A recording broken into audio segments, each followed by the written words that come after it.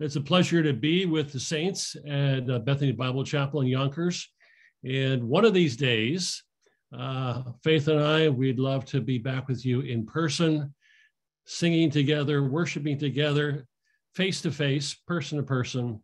And so we look forward to that time in the will of the Lord. I'll be with you tonight, of course, and then next week. And I hope to have a two-part study together with you on Ephesians chapter 3, the second prayer of the Apostle Paul, found in Ephesians chapter 3, beginning in verse 13 and runs until verse 21. And I trust this will be a very profitable and encouraging time. It's in my study, in my preparation, and just in my in time before the Lord. It's been a real blessing, and I have been challenged and encouraged by it. And so I look forward to the time tonight to share it with you. Tonight we'll be only looking at the first half, and then next week we'll be looking at the second half. The book of Ephesians, as you all know, is a prison epistle. The Apostle Paul made it known when he was in prison at Caesarea that he wanted to appeal his case to Rome. And so he was taken to Rome, and he was put in prison awaiting a trial. And while he was in prison, he wrote 4 prison epistles. Ephesians is one of them. Philippians is another one of them. Colossians is another. And then he also wrote the letter of Philemon.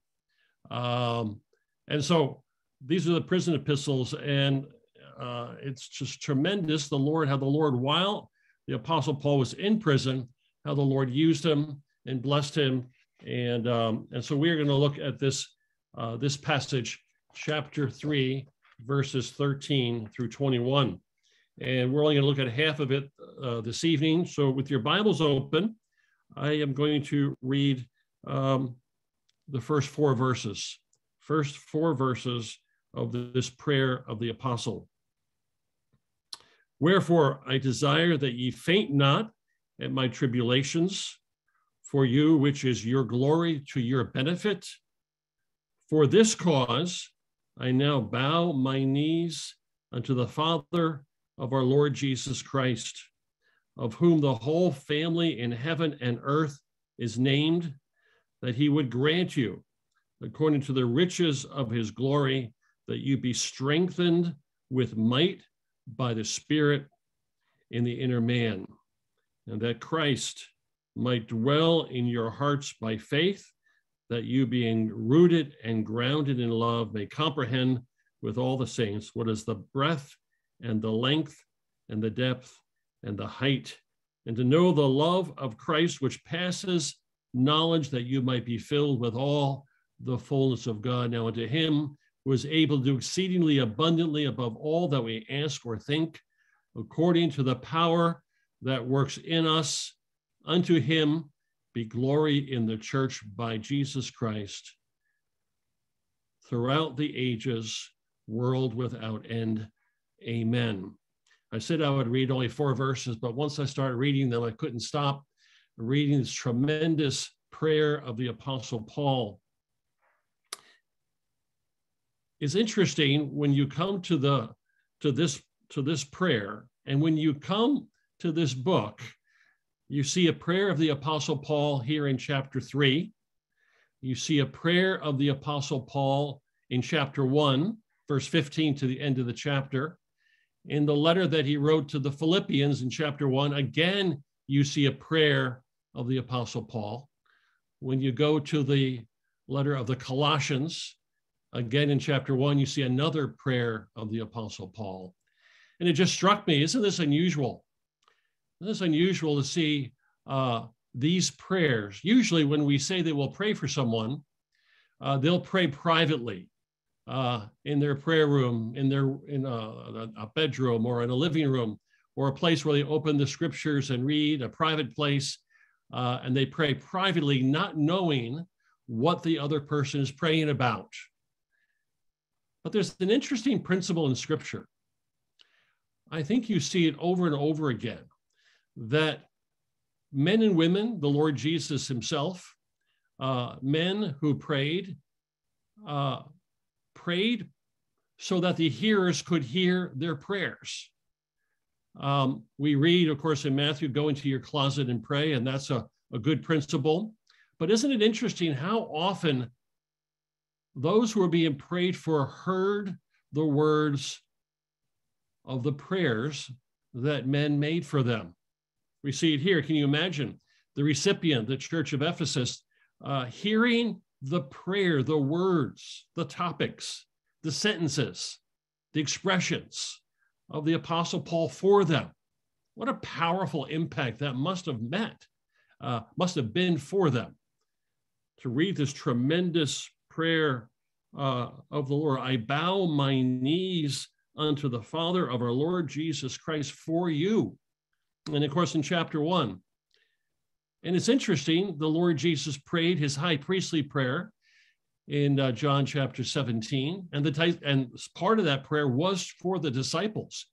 And apparently the disciples, at least one of them, heard that prayer, was able to record it, hearing the prayer of the Lord Jesus for them.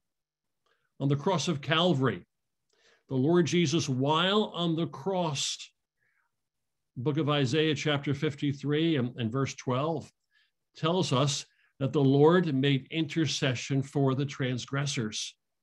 There in the last moments of their life ebbing away from the Lord himself, and these two men, he's praying for them. They're hearing him pray for them. And he must have prayed for their salvation, because the one thief says, come down from the cross, save yourself and save us too. Maybe the salvation of these two thieves were on the lips of the Lord Jesus. But I say all this to say this. Isn't it interesting that when the Apostle Paul, when he prayed, others heard the prayers for them? And I might suggest to you, there might be a principle in that for us. I think we should more often, when someone comes to us with a need, you may be at the chapel during a break, and an older brother, an elderly man may come to you and share a need in his life. And sometimes we say, well, I'll pray for you later, but wouldn't it be a good thing? Go to a quiet place in the chapel, another room outside in a hallway, and bow for a few minutes and pray for that brother, having him hear your words, your address to the Lord Jesus Christ, your address to God for him about that need. When you're visiting somewhere in a home and there's a need that's expressed, before you leave, say, let's bow before the Lord and let's bring that need before him. And that family or that husband and wife hearing you pray about that need, what a powerful impact that must have had. And so tonight, as we look at this passage, the believers, this letter being brought by Tychicus, most likely we read about him in chapter 5, most likely him bringing the letter, and as someone from that church, from that local assembly, rises and reads this letter, and they get to chapter 1 and they get to chapter 3, and they hear the words of the apostle praying publicly for them. What an impact that makes upon our lives. And so it's a good principle. It's a good principle to pray in the presence of others. Pray for them publicly that they can hear it.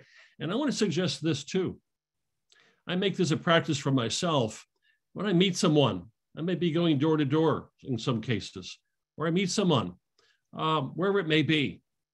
And before we leave and before we break up, I'll say to them, is there anything I can pray for you about?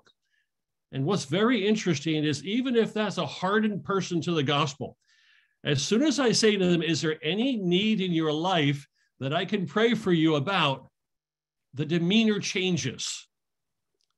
The conversation begins to flow. They begin to bring out request, sometimes request after request. And it's a tremendous thing to be able to pray for them. There's times I've gone back to the same home and prayed for them again and come back to them and asked them, what did the Lord do about that request? What did the Lord do about that prayer? And revisit that conversation we had with them. And so public prayer is important. Praying for those you come to know is important. But another principle, I think, is prayer.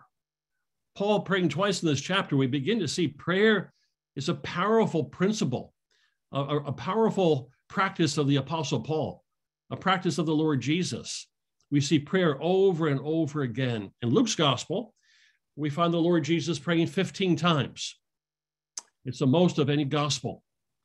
The Lord praying for his disciples and praying for others they've seen the Lord himself in prayer. This is a tremendous thing. While in prison, the Apostle Paul is able to serve the Lord. We find from the very end of chapter 28 in verse 31, 32, it says, while he was in prison, he preached about the kingdom of God and gave instruction about the things concerning the Lord Jesus Christ, no man forbidding him. He was able to minister. But one of the things I think he was able to do, even though he was barred by the barriers of prison walls, though he was barred with the chains, we read about chains in chapter 5, though they're chains, those are prison walls, he can still serve the Lord. Though he's behind prison walls, he can still pray. Though he's forbidden from speaking to others in certain ways, he can still lift open his mouth and use his lips to pray for others. And this is a tremendous ministry we have.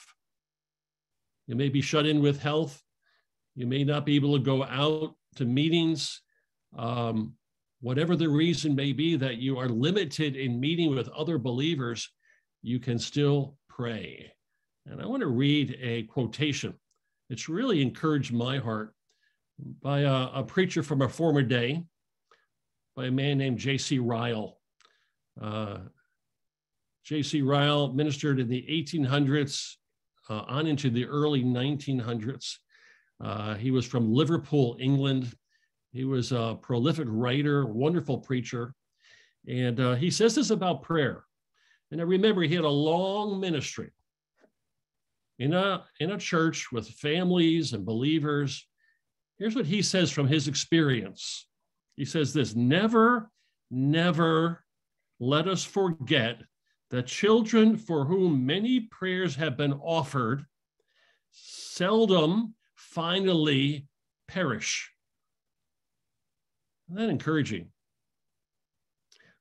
Never let us forget that children for whom many prayers are offered, seldom, doesn't say that they never do, but what an encouragement. Seldom, he says, from his experience, do they finally perish. What encouragement, what a power there is in prayer. And then he says this, such prayers are heard on high. Such prayers will bring down blessing. Let us pray more and more for our sons and our daughters and our grandsons and our granddaughters and our nieces and our nephews and children in our local assembly and one another. It's a great, great need for that prayer ministry. And so may we labor in that. Well, let's get into the specifics of this prayer of the Apostle Paul in chapter 3. And one of the first things he says in verse 13 is, I don't want you to faint about my tribulations for you. Being in prison, there was persecution. There was probably physical persecution because of his faith in the Lord Jesus, because of his appeal to Caesar. When we read the last parts of Acts 28, it appears to be a comfortable thing. The Apostle Paul is in a rented house and others can come to him. But then we read in other places of persecutions and afflictions and chains and imprisonment. And he says, wherefore I desire that ye faint not at my tribulations for you, which is for your glory or for your benefit. And then he says this in verse 14, for this cause I bow my knees unto the Father of our Lord Jesus Christ, of whom the whole family in heaven and earth are named. One of the first things I want to say is, what does he mean? What does he mean by what he says in verse 15? Of whom the whole family of heaven and earth is named. At the outset, some commentators suggest that it's speaking of creation, it's speaking of different nations of the world, speaking of angels, created beings of different types in heaven, seraphim and cherubim, and those around the throne of the Lord Jesus, and the living creatures, all of created beings in heaven, and all the families of earth. And that can be very, very well. That could be the interpretation of this verse.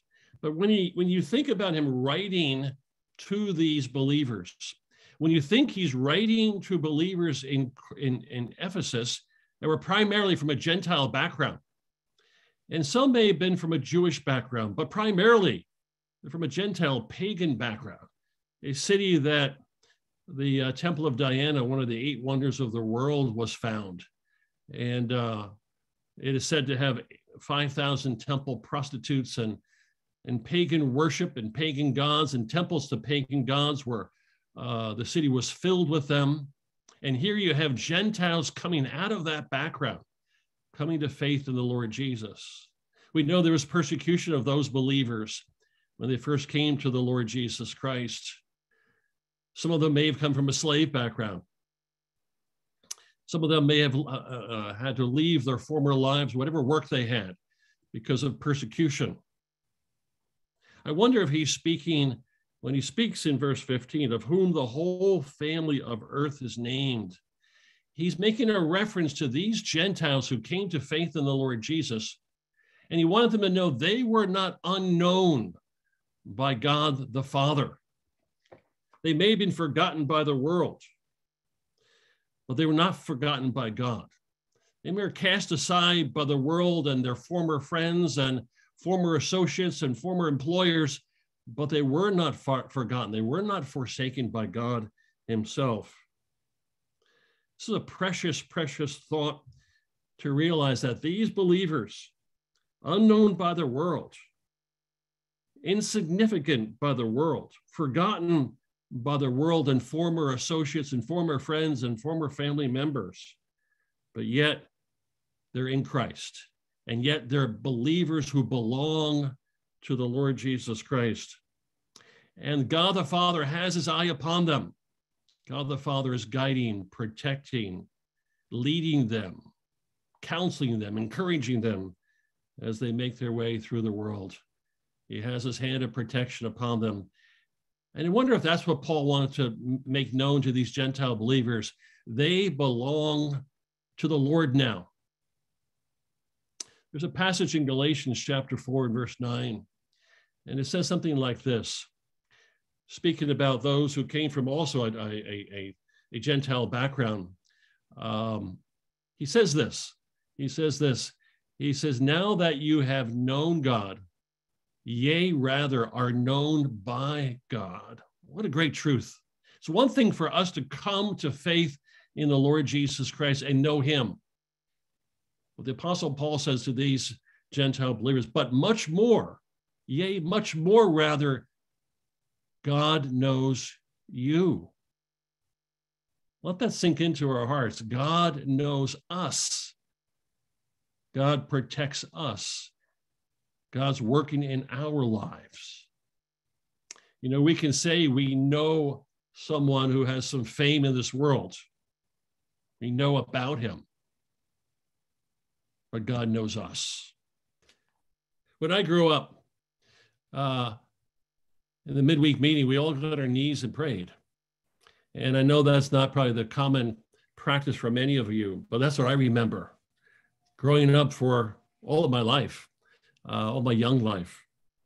And here he says, for this cause I bow my knees unto the Father of our Lord Jesus Christ. But I want you to notice something in this passage. He says this, for this cause I bow my knees, and see this little word, the word unto in your Bibles. I'm reading from the King James Bible. And in the King James Bible, it has a word unto. Many other Bibles have a different word there. And the word unto gives the idea of speaking from a distance, speaking to God. We address ourselves to God. But the Greek word here is the word pros, P-R-O-S. Many translations translate the word to pray before God, at the feet of God, as if he was praying at the throne, before the throne of God. That word is interesting. 3 John, in verse 14, don't turn to it, but it says this, I trust to see you shortly and to come to you and speak to you face to face. That's the same Greek word, face to face.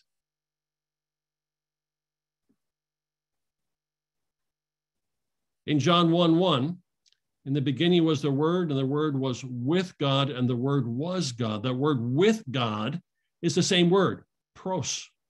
It means intimacy. It means in the same presence. We come before God as if we were at the feet of the Lord Jesus as he is on the throne, and we are in his presence. Many translations use the word before God. I bow my knees before the living God. And it speaks of reverence. He speaks about being in his presence. And I think there's something very precious about that. To realize when we come together to worship the Lord, we're in his presence. When we come together to pray, we're in his presence. Where 2 or 3 are gathered together in his name, there am I in his midst, in his presence. In Isaiah chapter 6, we see the seraphim saying, holy, holy, holy. We see the glory of God filling the temple. And we read this about him. And Isaiah 6 says, woe is me. I am an unclean man who lives among a people of unclean lips. He realizes the reverence that he has when he's in the presence of God. Revelation chapter 1, John falls as dead when he is in the presence of God. And I'm just trying to say this, there's a certain reverence we need to grow and appreciate when we come into the presence of God. This passage is not just praying to God from a distance. Of course, the resurrected Lord Jesus Christ was in heaven, but Paul says he's in my very presence. And when we pray, he's in our very presence. For this cause I bow my knees before the Father of our Lord Jesus Christ. Well, let's go on. I want to go and spend the rest of the time we have in verse 16. Verse 16 of chapter 3. And as we think of this passage, I think it's valuable to think of what he doesn't pray for.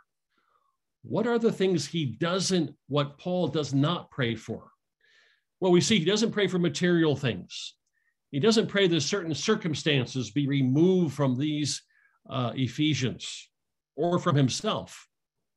He doesn't pray and say, Lord, first, as I pray for these Ephesians, please bring me out of this prison situation that I'm in. He doesn't do that. And the negatives in Scripture are sometimes as significant as what is said. Here, he does not pray for their deliverance. He doesn't pray that God will alleviate some of the problems in their lives. He does not pray that God might bless them. He doesn't pray that God would be good to them in a material way. Now, there may be other times that he does pray for those things, but here he doesn't do that. It's all spiritual things that he prays for. It's all the spiritual upbuilding, the spiritual strengthening that they would have in their lives. They had problems, but Paul doesn't pray that God would deliver them from their problems. They had tribulations, but Paul does not pray that God would deliver them from their persecution. Let's look at another thing. Scripture never tries to minimize problems or difficulties in the Christian life. If you go through the New Testament, you think about chapter 4 of the book of Acts. After the disciples are persecuted, they come back to their own company. And what do they say? They pray for a boldness that they may be able to speak about the name of the Lord Jesus Christ. They don't say take away the persecution, but they pray for boldness that they could preach the name of the Lord even more so. In Scripture, the writers of Scripture never try to minimize problems in the Christian life. Paul or Jesus never say, oh, it's okay. It's all going to work out. Don't worry very much about that. It will work out, and pat someone on the back. Never happens, does it? Paul never does that. Scripture never tries to minimize the problems in the Christian's life. And Scripture is always honest. It's always honest about the problems in a Christian's life, in an assembly's life. Take, for instance, John 16:31.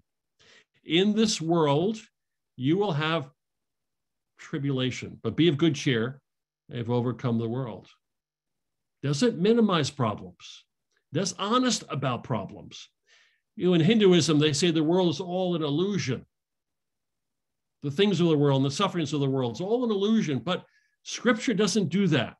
It doesn't minimize. It's honest about life and problems. Philippians 1:29 is given unto you to believe and to suffer for my sake. 2 Timothy chapter 3 and verse 12. All those who live godly in Christ Jesus will suffer tribulation, persecution. Speaks about the reality of those who are unsaved. Doesn't minimize their problems, their difficulties. Proverbs 13:15. The way of the transgressor is hard. That's true. That's reality. We have a dear sister in our assembly. Her brother, a lifelong drug addict. He just died. He was in his mid-40s. Just died from a drug overdose. The way of a transgressor is hard. I don't want to minimize. I don't want to be heartless and not show kindness to him. But he refused help his whole life. We've known for 20 years. The way of a transgressor is hard. Isaiah 57 verse 21. There is no peace, saith the Lord, unto the wicked. It's true. It's reality. Scripture's honest about the plight of the unsaved. Scripture's honest and straightforward and even blunt about the world we live in. Well, what is the solution then for the believer? What is the solution for the believer? What is the biblical way? Biblical way is not to take away the problems. The biblical way is not to say it's all going to work out. Problems aren't difficult. Problems aren't hard. That's not the solution. The biblical solution is to make us stronger. It's making us stronger so we can meet those problems in life. Look what it says in chapter 3, verse 16 of this passage. Paul is praying, he says, that he would grant you, according to the riches of his glory, that you might be strengthened with might by the Spirit in the inner man. How do we meet problems? We meet problems by being stronger in the inner man. You know, and I know believers who've suffered greatly in sickness, difficulty, family difficulty, whatever it may be. You know, and I know believers and you look at them, others look at them, and they say, how do they do it? How do they make it? How do they have joy in their lives? Well, it's strength in the inner man.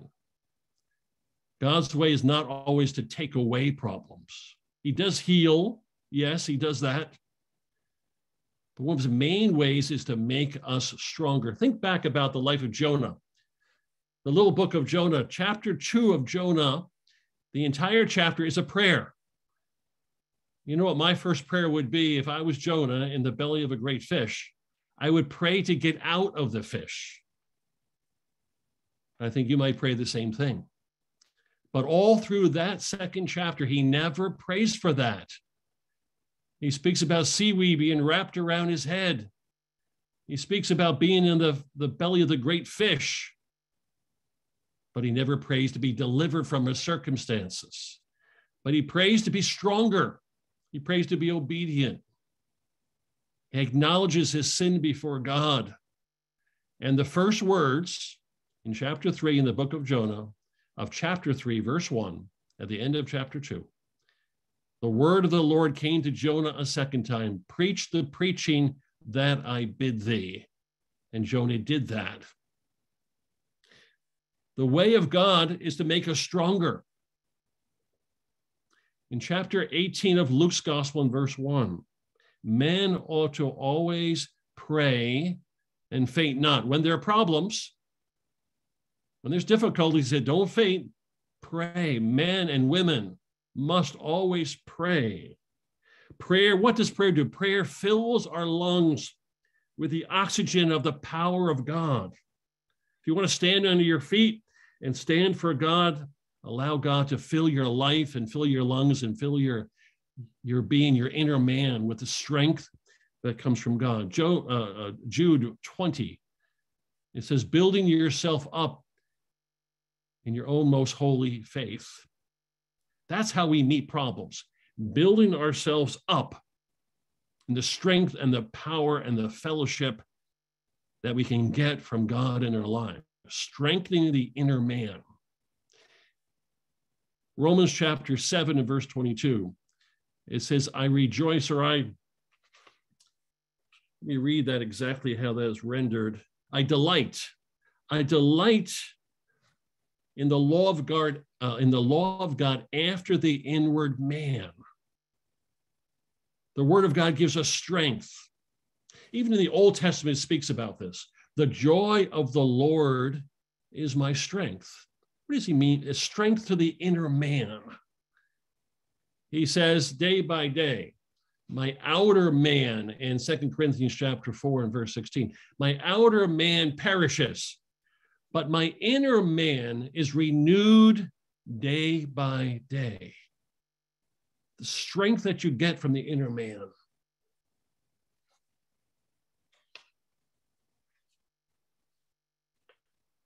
When we get sick, all around me in this room, in my living room, there's bacteria, there's germs, there's probably infection, there's probably viruses, but I don't get sick. The same principle is true of the human body. We're surrounded by those things that attack the human physical body. But how did God design our bodies? He didn't take away all germs out of the world. There might be more and more germs and bacteria and infections all around us. But how did he design the human body? He designed the human body to be strong, to be able to fight off disease, fight off infections, fight off viruses. And he designed us sometimes to be stronger, to exercise, to eat healthy, sometimes to take medicine, sometimes to take a vaccine, that our body is stronger to fight off the germs and the bacteria that's around us. And the same thing is true of the Christian life. The same thing is true about the Christian life. The way we become successful in meeting the challenges and the persecutions and all that Satan throws at us and all that the world throws at us, the world, the flesh, and the devil, the way we meet all of those things is to be stronger in the inner man. Now, our time is about finished. But I want to say this. I want to say just a few more things. What about the unsaved person? What about the unsaved person? You know, the inner man is the believer's heart, renewed mind, renewed spirit of the regenerate man, his soul.